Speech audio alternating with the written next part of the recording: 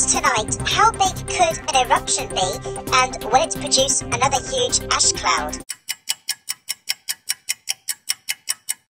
So Iceland is bracing for a volcanic eruption in the coming days after a series of earthquakes and evidence of hot magma flowing quickly underground. The fishing town of Grindavik, home to 3,000 people, has been ordered to evacuate amid concerns it could be destroyed by lava flows.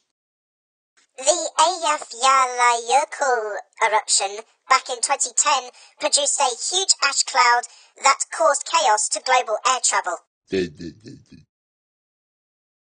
Tom, it's pronounced Eyjafjallajökull. Okay, I apologise. Anyways, that's it from 60 Seconds. We are Tom and Ben. Thank you for watching and please subscribe.